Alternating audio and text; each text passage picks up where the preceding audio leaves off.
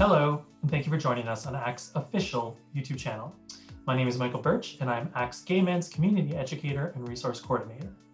What you're about to watch is an edited community health forum recorded on March 31st about the topic of cancer. Please be mindful that any information presented here is only as current as of that date.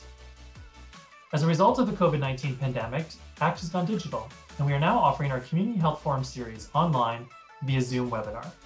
For more information about how you can watch our forums live, to suggest a future topic, give feedback, or ask questions, email me at mbirch@actoronto.org. As always, ACT would like to thank our sponsors, ViV Healthcare, Merck, Gilead, and the Village Farms. Without their generous support, we could not bring you these forums. I would also like to thank our presenters. Lastly, for up-to-date information about ACT and our programming, please visit us online at www.actoronto.org or on any of our numerous socials. Thank you. Enjoy this presentation, and don't forget to comment and subscribe below. So before we begin formally, I'm just going to start with a land acknowledgement and a page acknowledgement. I want to recognize that some of you might be joining us from out of the city or even out of the province. So this forum is being broadcast from Toronto. So this land acknowledgement is specific to that. As many of us are settlers on this land, it is our collective responsibility to pay respect and recognize that this land is the traditional territory of the Mississauga of the New Credits First Nations, and we are here because this land was occupied. It is our collective responsibility to recognize our colonial histories and present-day implications and to honor, protect, and sustain this land. And now I'm going to read our PHA acknowledgement. Also, central to the successes we have achieved has been the greater involvement and meaningful engagement of people living with HIV who continue to share their lives, experiences, and passion in the fight against HIV.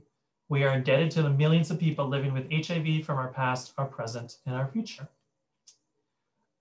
So with that said, I'm going to turn it over to Joanne Lindsay and allow her to introduce our special guest. Thank you so much, Michael, and welcome everybody. I'm excited to be here with you and to introduce you to Ioana Nicolau, who I've been working with at St. Mike's Hospital for a couple of years now. We're both members of the Estimate Lab led by Dr. Ann Burchell. And this particular study that we've been working on is related to the burden of cancer for those living with HIV in Ontario. Ioana will be doing much of the presentation, but I'm just gonna get things started a little bit. So the study is called The Burden of Cancer Among People Living with HIV in Ontario. We wanna talk about the work. We wanna give you some background and talk about some of our methods and data. Ioana is not just a researcher at the Estimate Lab at St. Mike's Hospital, Center for Urban Health Solutions at Unity Health, Toronto. But she's also a PhD student in epidemiology at the University of Toronto. And I look forward to, you know, the time when we can call her doctor. Upcoming. I think she'll need another bit of time. I'm not sure how much, but and my name is Joanne Lindsay. I know I've been at the Ramada many times for these community health forums. So those of you who do attend regularly will probably have seen me there. And I'm a community investigator with the Estimate Lab at St. Mike's Hospital. This study is called CARE HIV, Cancer Burden Among People Living with HIV and the Role of Engagement in HIV Care in Reducing Cancer Risk. So these are the steps in this study.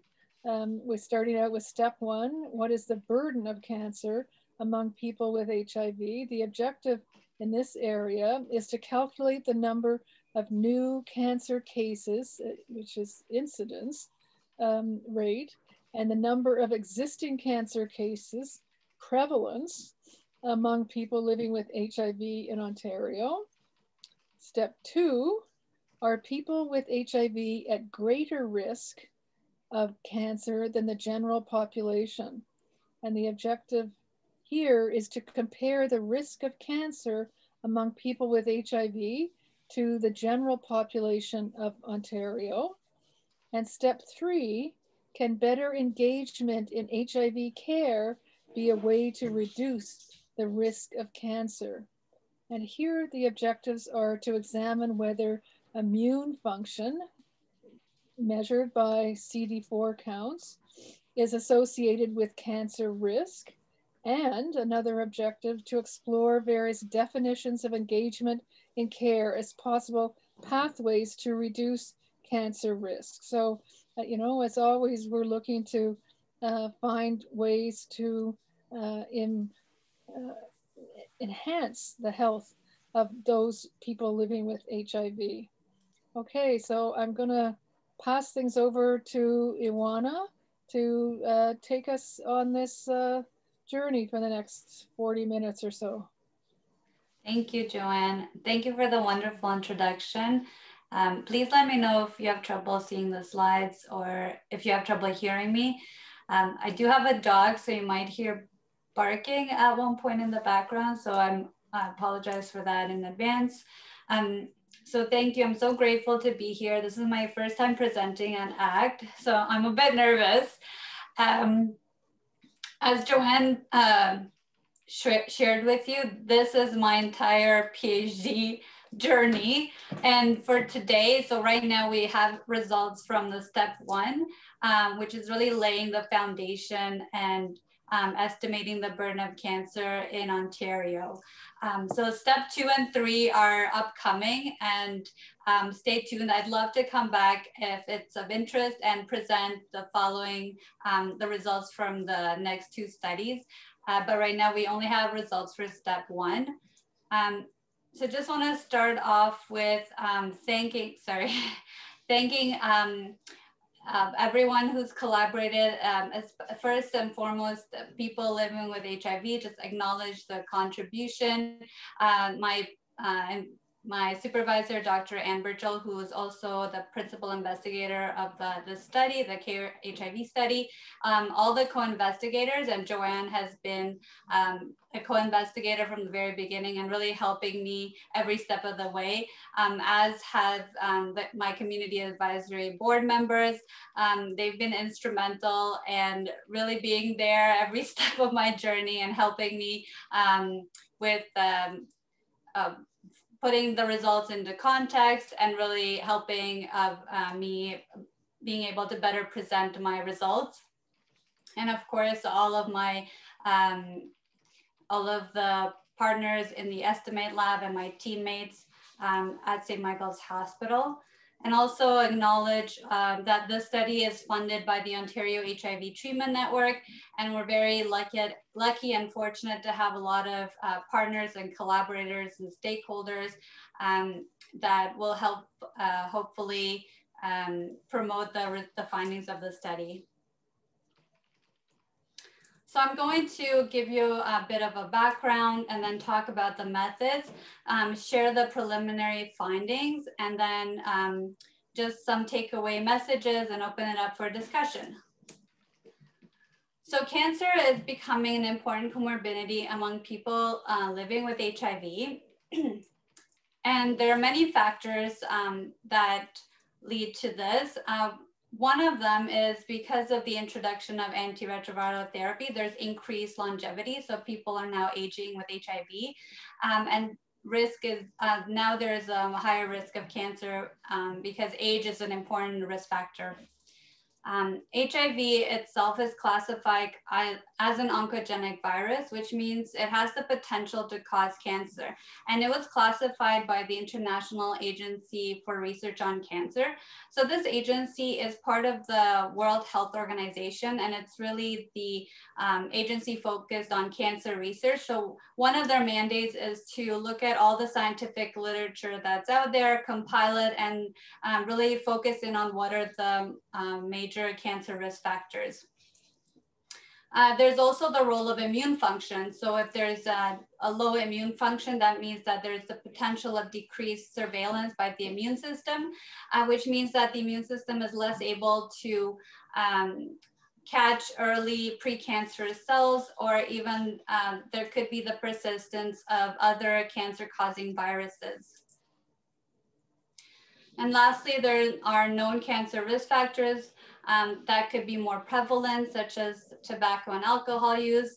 And some studies have shown higher prevalence of other oncogenic viruses among people with HIV, such as human papillomavirus and hepatitis B or hepatitis C virus.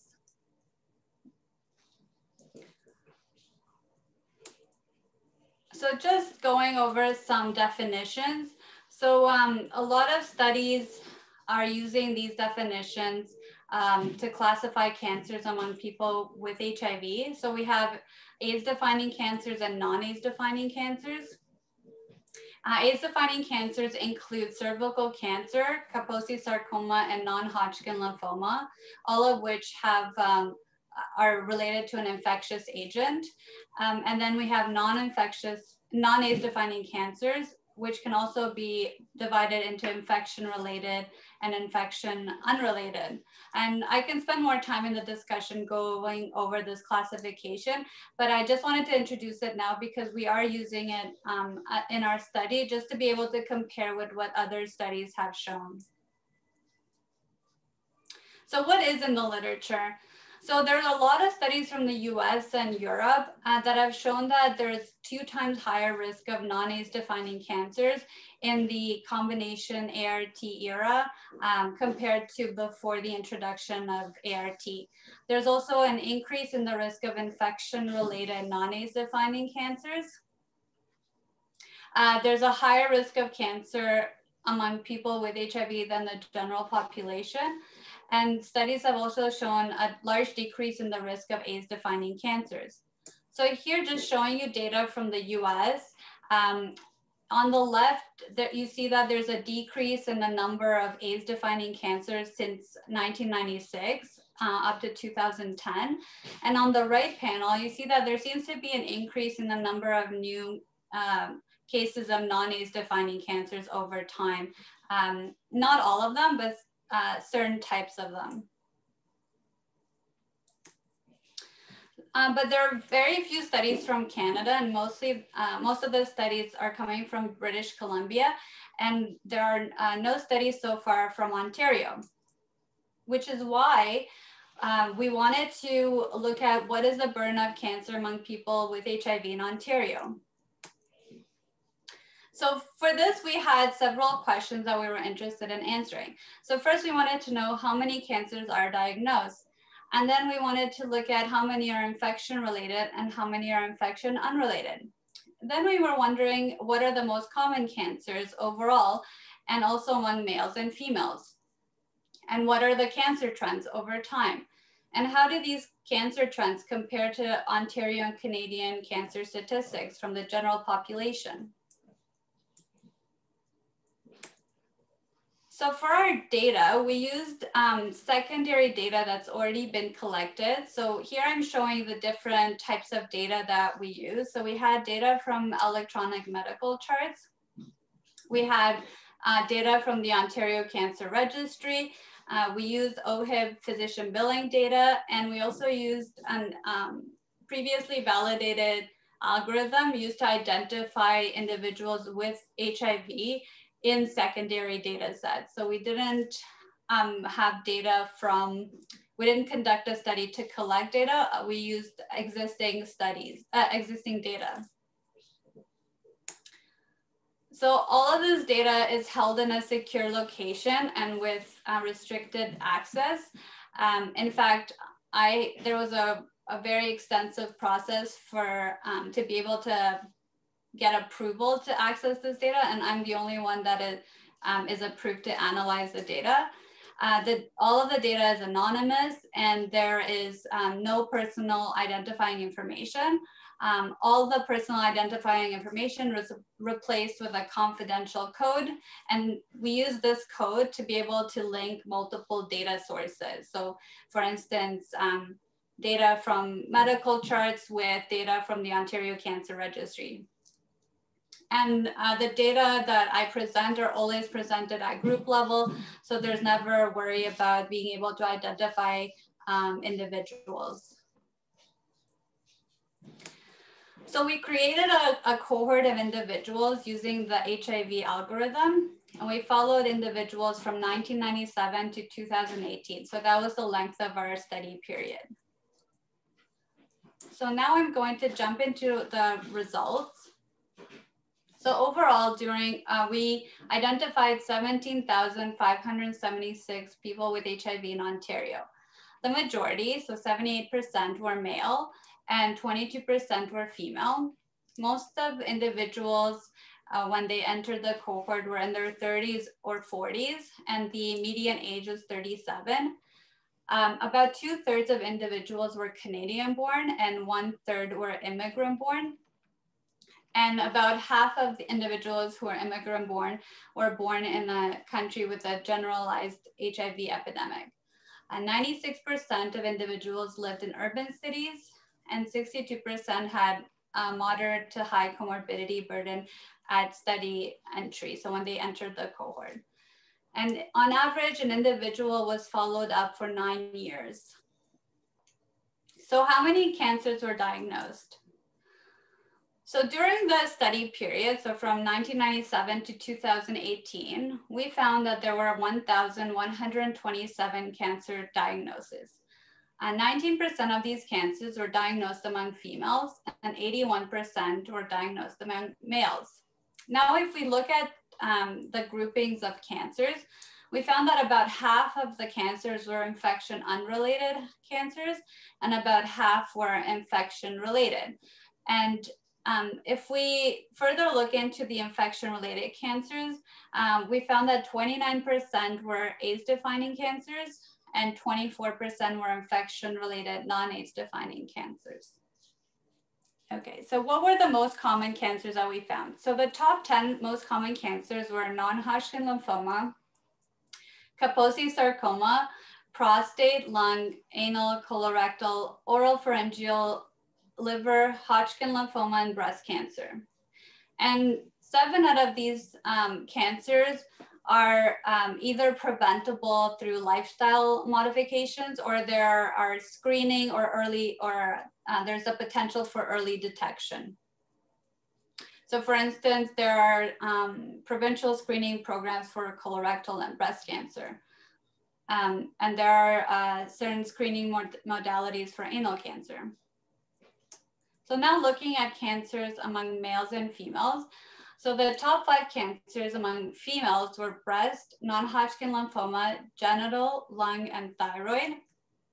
And when we looked at, just to see how they compare with the top 5 most common cancers in Canada and Ontario, we found that 4 out of the 5 are also top 5 cancers among females in Canada and Ontario. And among males, we found that the top 5 were non-Hodgkin lymphoma, Kaposi sarcoma, prostate, lung, and anal cancer.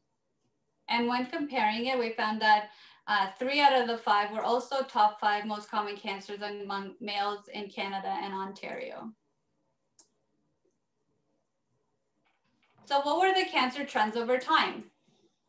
So here I'm showing a graph of the new cancer diagnoses over the study period. In the solid blue line, those are the cancers that we found in our study. So you can see that the overall trend is that cancers among people with HIV in Ontario is going down. The rate is decreasing. And underneath, we were wondering how that would compare with cancers among the general population of Ontario and Canada. So the lines underneath are taken from the Ontario and the Canadian Cancer Statistics reports. And you can see that over time, they're pretty flat, so they're not going up or down. But it was interesting to see that it appears that there are more new cancer diagnoses among people with HIV than the general population. So now we wanted to look more specifically and look at the difference between infection-unrelated and infection-related cancers. and to see what was driving the decrease in overall cancer rate. So here you see the top blue line is again all cancers, and then the dashed green line underneath is the new infection unrelated cancers over time, and the orange line is the dotted orange line is the new infection related cancers over time. And you can see again that all the cancer rate is going down for all cancers, but it also seems to be driven by the fact that infection-related cancers are decreasing over time. So we wanted to dive deeply and see, look further into all infection-related cancers and break it down. So we broke it down by AIDS defining and infection-related non-AIDS defining. And so I'm in the dotted orange line, that's the line from the previous slide. It's all infection-related cancers together. So that's AIDS defining and infection-related non-AIDS defining grouped together. And then I'm splitting them up in the lines underneath. So you can see that in the solid orange line, that's AIDS defining cancers, and there's a large decrease. And then in the brown dashed line, that's infection-related non-AIDS defining cancers. And that seems to be stable with a slight decrease in 2016, 2018. So we can see that what's driving the decrease in infection-related cancers is really that large decrease in AIDS defining cancers over time.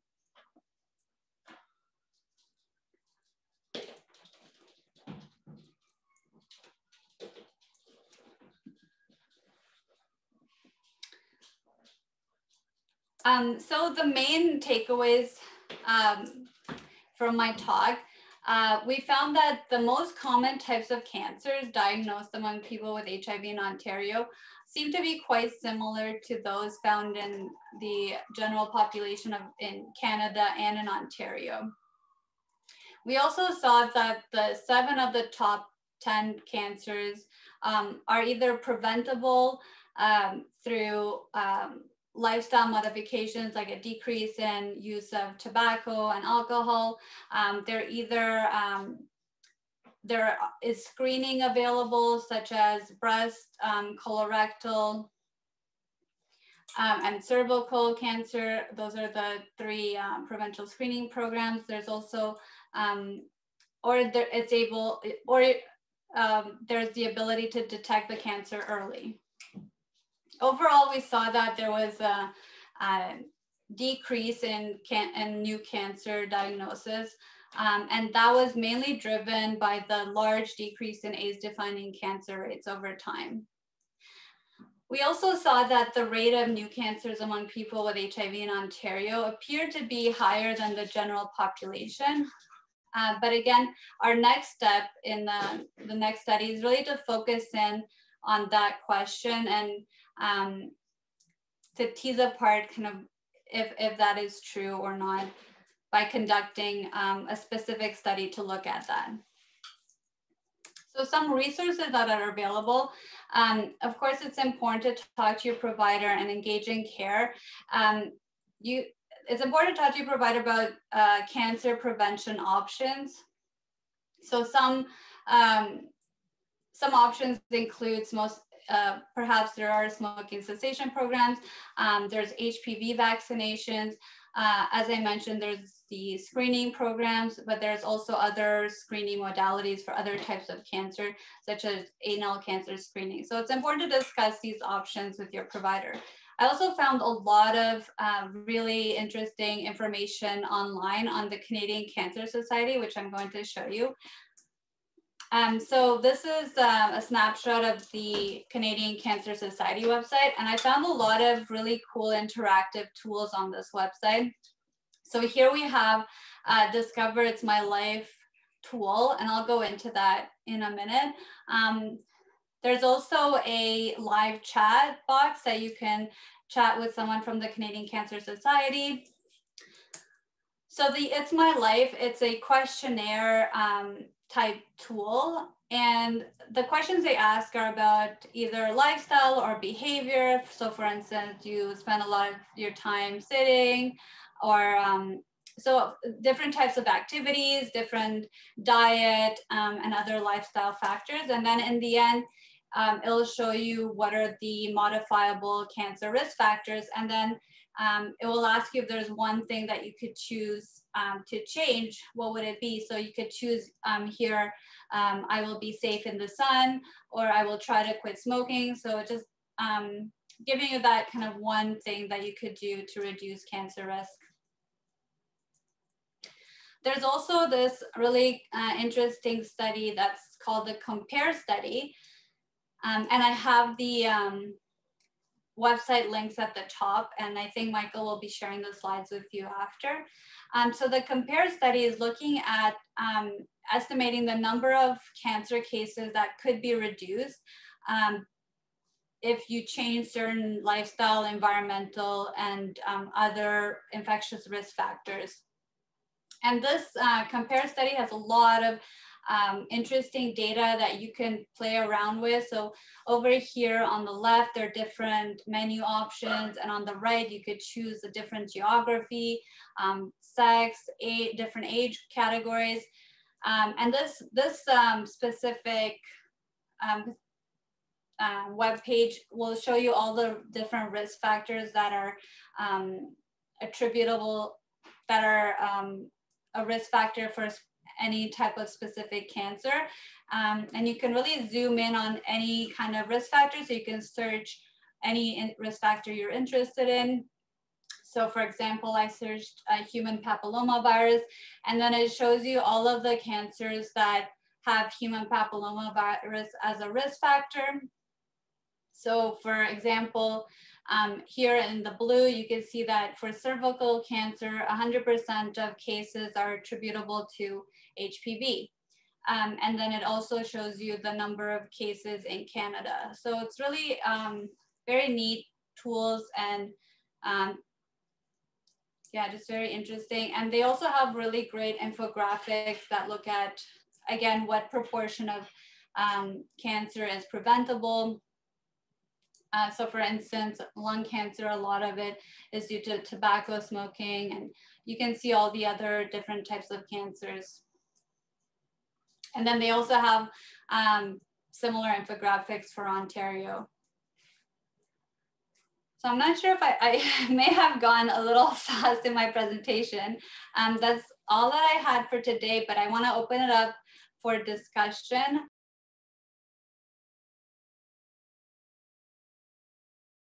So these two are what is defined as AIDS-defining cancers. So that classification is yeah. So I'm gonna start kind of with the classification. So maybe I'll go. Sorry. I'll go to the beginning where I show the different definitions. So this slide. So this is a historical classification of cancers. It was developed by so AIDS-defining cancers as a definition was developed by the Centers for Disease Prevention and Control in the United States as a way, so back very early in the AIDS epidemic, it was a way to classify and as a surveillance tool for any AIDS-defining illness, if that makes sense. So these cancers were seen to be much more common in individuals that had AIDS. So they use this definition as a way to classify any AIDS-defining illness. So they included these cancers.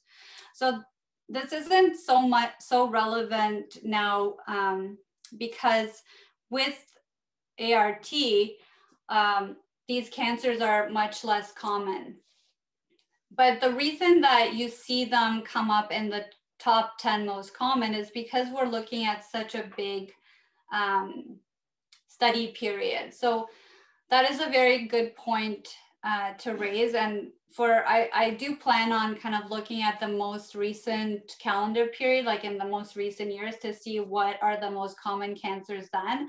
But because we're looking at such a long duration of time, so from 1997 to 2018, then those cancers come up as the most common. So they're AIDS-defining cancers, and they do come up as our top 2 cancers. So the non-AIDS-defining cancers are basically excluding the 3 AIDS-defining cancers. So excluding cervical cancer, Kaposi sarcoma, and non-Hodgkin lymphoma. And I said that these are historical classifications because really cervical cancer, I mean, it's still, you know, is it an AIDS-defining cancer? Or is it a not, you know, these are just kind of, they're historical classifications. And although we're trying to move away from these, they still allow us to compare to what other studies have shown. But if we look at non-AIDS defining cancers, we can divide that into ones that have an infectious cause. So we call those infection-related non-AIDS defining cancers. So what I mean by that is if there's a virus that could cause this cancer, but it's not one of the 3 AIDS defining cancers, then we would put it in this box, in the infection-related non-AIDS defining cancers. So for instance, human papillomavirus, or HPV, has been shown to cause anal cancer, and also certain types of oral pharynx cancers. So those would be included as an infection-related non-AIDS defining cancers. Then we have hepatitis B or hepatitis C virus, which can cause liver cancer. We also have Hodgkin's lymphoma, which there's a virus called Epstein-Barr virus, which can cause Hodgkin lymphoma. So all of those are kind of classified as infection related. So they have an infection agent that can cause the cancer, but they're not one of the 3 AIDS defining cancers.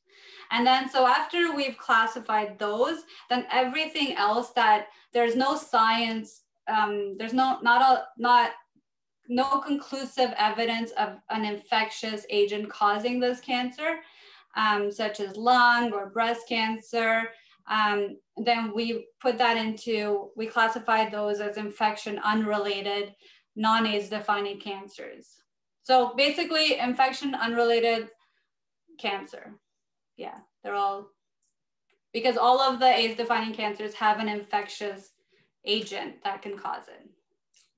Maybe you want to go to the slide where you list the top cancers for men. I think this person was particularly interested. Yes, there. So yeah, so in this, so the first 2 for men are AIDS defining. So they are classified historically as AIDS defining. And as I mentioned, it's most likely because it's such a long study period, and most of the AIDS defining cancers that we found were diagnosed in the early period, like in 1997, 2000 period. So I do want to take this and kind of look at what are the most common cancers in the more recent study period. So those results will come once I get to analyzing them again. And then we have prostate cancer, which this wouldn't have an infectious, so there's no research that shows that this has an infectious agent causing prostate. Same with lung cancer. And then anal cancer is human papillomavirus is a virus that can cause anal cancer. So that would be classified as infection related, but a non-AIDS defining cancer.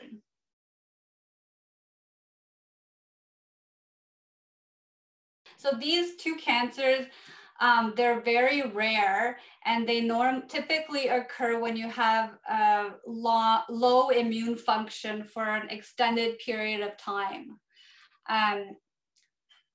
So yeah, so there isn't an early detection that like a way to detect it earlier to screen for it, but there's very low likelihood of having this cancer because people are now on antiretroviral therapy and their immune function is good, and so these cancers in the later in like the more recent years, they don't come up as much. So I'm sorry, I didn't mean the slide to be distressing. So I should have probably looked at the most common cancers in like the earliest period. But we had all of this data over the whole kind of 20-year period. So we just looked at overall over the 20 years. So we've got a couple more questions that I want to make sure that everyone has an opportunity to ask. So in the chat function, we did have a request to show the HIV infection specific to women picture. I believe this might be the slide that you're referring to. If not, please just mention in the chat which one you would like our guest speakers to revisit.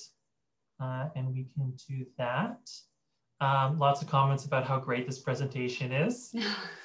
So we have a couple of questions that have been asked that I want to get to. So the first one, I'm going to plop in the chat function so that it's easier for our presenters to reference, but I will read it out as well. Sorry, just one second. So one of our attendees has asked, I lost my mother to breast cancer. Sorry to hear that. I've also lost a cousin to the same and another who got diagnosed with breast cancer. As a person living with HIV, do I have an increased chance of any kind of cancer? If your study did not explore this, can you say why? So I'm really sorry to hear about the losses. And yes, thank you for bringing up that question about exploring the difference in risk. That is actually what my next step in the study would be, to look at comparing cancer risk among people with and without HIV, to look at whether there is an increased risk. So there has been other studies from other parts of the world that have shown an increase in risk, but we don't know for Ontario specifically. So that is something that I will be looking at next. Okay, great. And we have another question. If I take the HPV vaccination at the age of 55 as a person living with HIV, are there any studies or data that suggest that I am reducing my chance of getting anal cancer? My doctor at TGH has not been able to give me a clear answer on this. Am I better off taking the 3-shot vaccine and hoping for the best? Your physician probably can't give you a clear answer because there probably isn't a clear answer in the literature or any kind of clear recommendation from policy. And I know there is also a cost associated with HPV vaccination. So that's why it's hard for it's just hard if there's not that really clear scientific evidence to just have like a yes, no type of answer. Maybe I might pipe in here, Ioana. I just want to say that if you do have concerns about anal cancer, the best thing for you to do aside, I personally think it's of benefit to have the vaccination, even at a even at an age that's older than 45. But I think that because it might reduce the risk of it coming back if you've had pre-cancers that have been treated already. But the best thing that you can do is to be involved in some kind of regular screening program, likely with your family doctor, because there is technically no anal cancer screening program in Ontario aside from those that are supported through research funds, which means if you don't fit into their research category, you might have difficult accessing it. talk to your family doctor about at least doing an annual anal digital exam where your doctor will feel for any unusual bumps or lumps in the anal canal. It's not necessarily a pleasant exam, and you would probably want to have a good relationship with your doctor.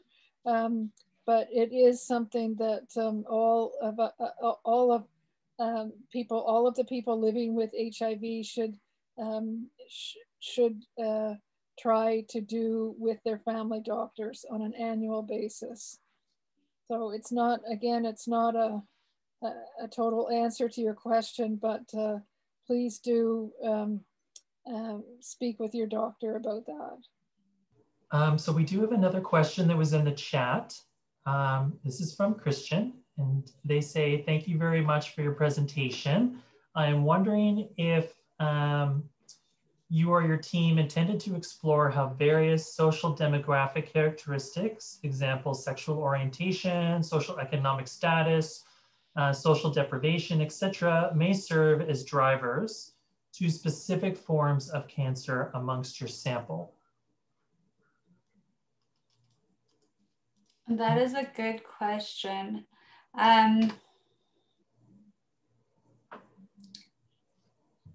We haven't,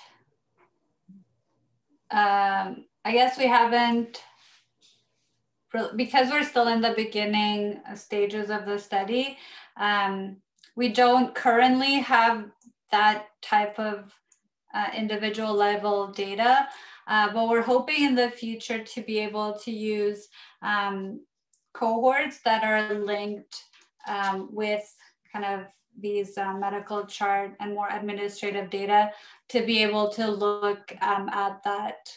But yeah, that is a very good point and definitely something interesting to look into. The data that we have now is kind of very general. It's not very specific at all, just, yeah. But definitely something to explore later on. Thanks, Christian. So we have a comment here. It says, I know this was the first scan of the statistics on HIV and cancer in Ontario, but I'm hoping we can get more information in the future, specifically the risk level for different cancers among PHAs. Yeah. So it's definitely something that I wanted to look at specific cancers and see kind of the cancer trends.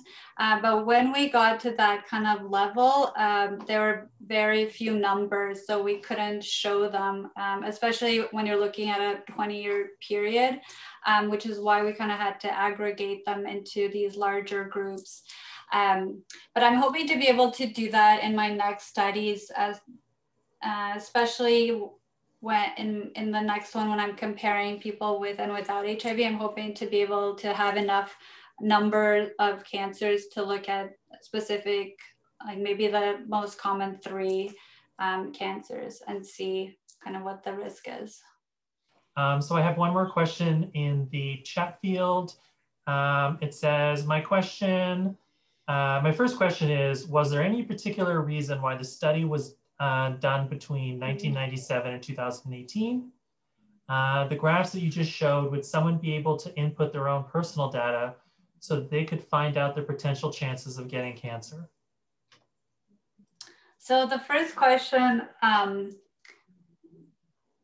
that 20-year period was the data that we had available. We have a new update of data up to 2020. So I'm in the process of reanalyzing up to 2020. Actually, I haven't started yet, but I have to start analyzing.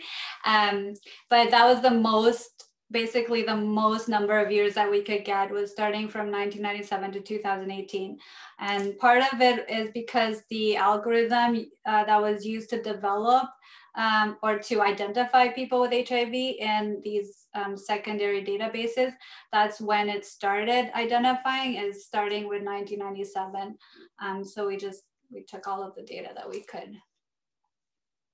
Oh, and the second question is, I don't think that's a possibility of finding your specific risk of cancer, but I think those other resources that I shared with you might be able to give you a better idea, like just answering the questionnaire of It's My Life website, the tool, and also looking at some of the compare study statistics where you can manipulate.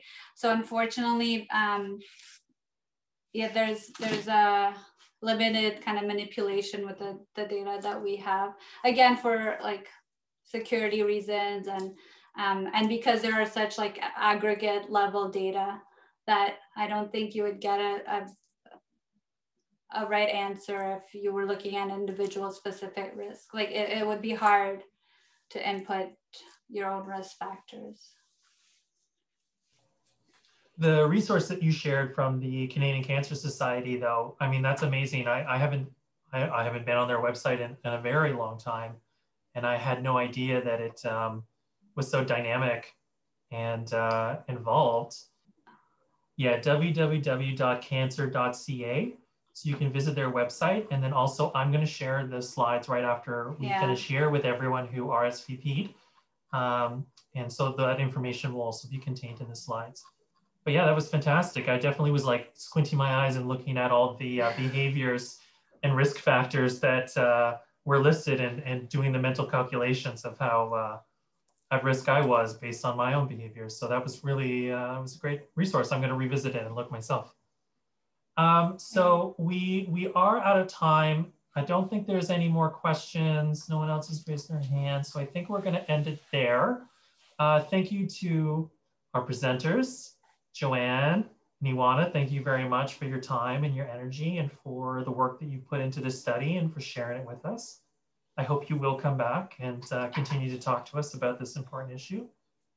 Yes, I want to thank our sponsors as well. One last time, Vive, Gilead, Merck, and the Village Pharmacy. Thank you so much for your support.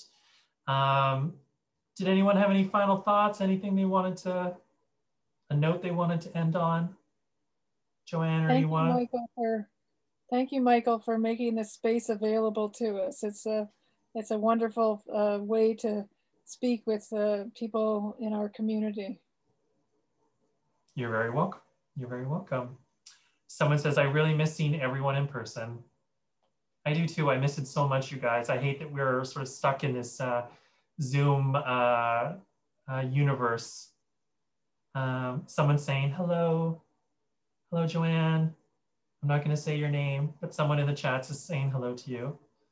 And thank you for being here to present. Really appreciate it. All right, well, I think we're going to call it an evening. Thank you, everyone. This presentation, like I said, will be edited and posted online in the next couple of months, and we'll be sure to let you know. So please follow us online at www.actoronto.org or follow us on our social medias for the latest updates. You'll see those videos posted on there soon.